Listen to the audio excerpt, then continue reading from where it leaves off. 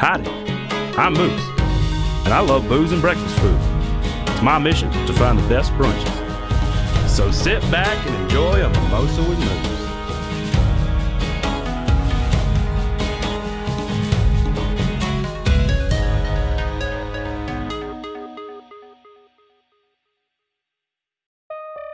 So here I am with a bottle of Boone's Farm, thinking I moved up in the world from slapping a bag, lakeside next to this smelly body of water in the middle of bump West Texas. Never been much of a wine guy, but this sweet strawberry nectar had me feeling all kinds of fancy.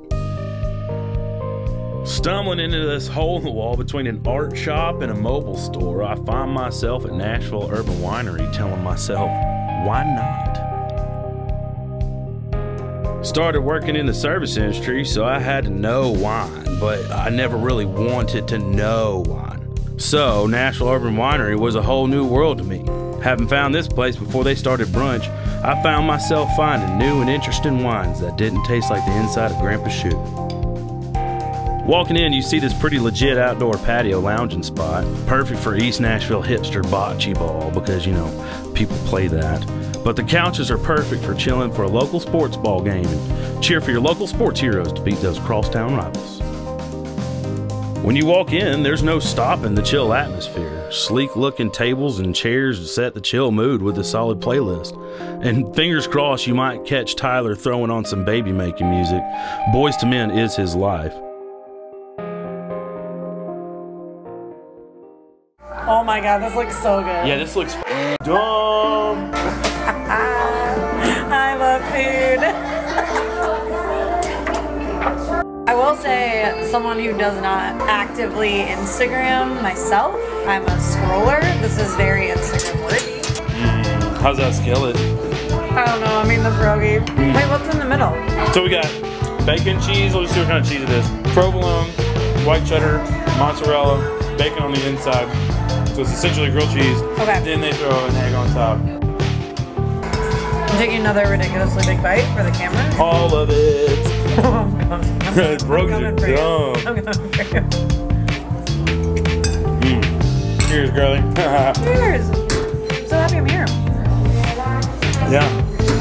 It's a pretty chill spot. Look, you can have wine in a glass and fancy it up, or you can pop it in a can and like chill. I love it. That's so cool. Yeah. I can't believe I haven't been here. I'm so happy. One thing I tend to do is just walk around and go on adventures. That's just code for me being nosy and getting into shit when I get hammered. So I slung my chair around and wandered around back to the tank. I immediately envisioned having one of these massive tanks in my house filled with chocolate milk just to have on tap, but come to find out these storage tanks are for some of their wine. Then something pops up in the corner of my little eye. Some stairs that look like they go down into an underground casino. Unfortunately, there's just a shit ton of wine. Last time I was in the basement in East Nashville wasn't nearly this clean. So I sniffed around to see what treats were in store and really had me going for one of those shotguns.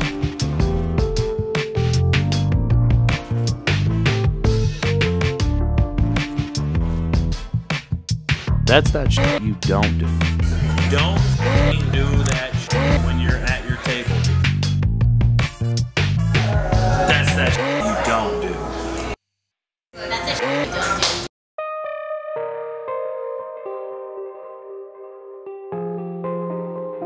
Tell me the difference between Prosecco and Champagne. Champagne is a region of France, just outside of Paris. Prosecco is what the grape used to be known as. Now the grape's called Glera. It is a small region that makes sparkling wine in Italy. So it's super simple. Champagne is sparkling wine in France. Prosecco is sparkling wine in Italy. Cava is sparkling wine in Spain. And everywhere else in the world is just known as sparkling wine. The California sparkling wine is just simply known as California. It's just okay. Though people kind of just give. It's like, suck it, you can't take nothing.